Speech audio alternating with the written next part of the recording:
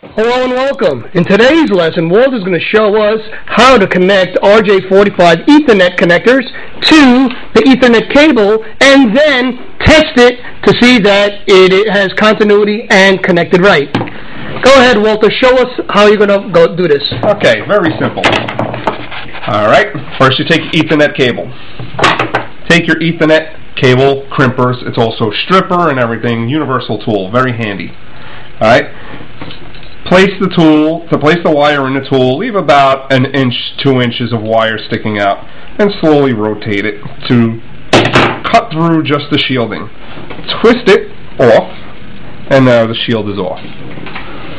Spread, if you notice inside here, you're going to have 1, 2, 3, 4 pairs of wires and a core. We're going to trim the core out of the way. Can it core an apple, Walter? It cannot core an apple, Jonathan. We are now going to start. You have to place the colors in the proper order. Alright, we'll start with the orange. Okay, untwist the orange wires. It's a little difficult, but a little working, you can get them done. The first color you're going to use is orange with a white stripe. That would be this one. So you're going to roll it through your fingers gently. Try and smooth it out as best as you can so you get all the ripples out of the wire. The next wire is going to be orange. Roll this one through. The next wire is going to be green with the white stripe. So you're going to find the green pair. You're going to untwist the green pair. Take the one with the green with the white stripe out.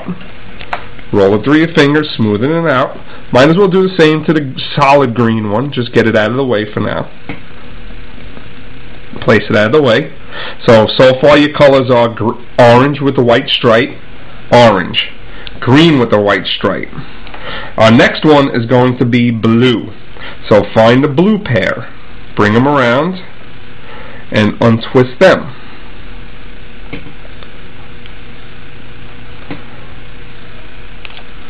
Okay, here's our solid blue color. Roll that through the fingers, nice and smooth. Then we'll take the blue with the white stripe as the next color. Blue with the white stripe. Now, remember that one solid green wire that you left off to the side? That's our next color. So we'll just swing that right around, line it up, right next to the blue with the white stripe, right here. And our last two wires are our brown pair. Okay, first one that you're going to be using is brown with the white stripe. Last one is solid brown. Now, we will place them all in order nicely. We'll start over. Orange with the white stripe, then the orange. Green with the white stripe, then the blue. Blue with the white stripe, then the green. Then you got the brown with the white stripe, and then your solid brown.